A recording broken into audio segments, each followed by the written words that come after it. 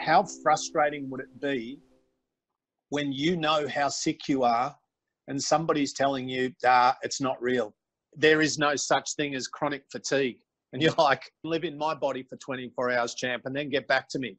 Yeah, exactly. I put up a thing on Instagram the other day and it pretty much went off the chart. People just resonated with it so much. And I described what it's like to have chronic fatigue syndrome. This is what I wrote. How I explain chronic fatigue syndrome to someone that doesn't have it. Imagine going on a really long flight, drinking lots of alcohol, adding a cold and a flu on top of that, and you're in excruciating pain because you fell off some rocks and you hit your whole body all over. And then you wake up with jet lag, a hangover, and a flu, and in pain. Times that by 20, and then imagine having that for a long time without drinking or going on a flight in the first place.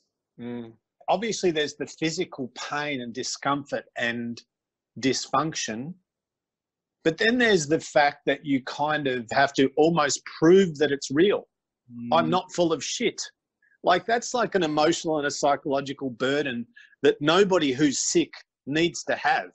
It's funny you mentioned that, which not many people who haven't had it have ever said that. So it's amazing. I'm not surprised that you said that because you are who you are, but that's the biggest problem that I see. And sometimes, like, when people join our program, we have to teach them, stop it. You cannot change anybody else's opinion. A lot of people just feel like they need to prove their illness, which is a job within itself. But the problem with that job is it distracts you from what actually is going to help you improve. And so there's a path where you can go down this, it's who I am, and look at me, I'm in so much pain. And we all go through it. There's that place where we just want to be seen and heard.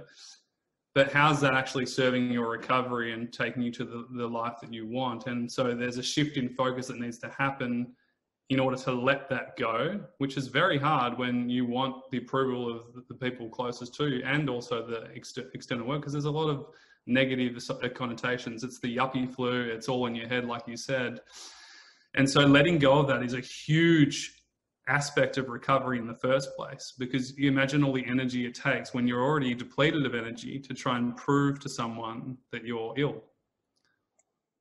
I was thinking the exact same thing. I was thinking, just as you said that, I was going to say, you're actually draining energy that you don't have on tap to try to get, recognition or acceptance or understanding from people that because you love them and they're like, come on, champ, get up, just go for a fucking jog. We all have a hard day.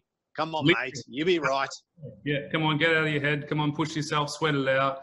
And we need to harness the limited energy that we have, which is what is going to give us the biggest return back to ourselves.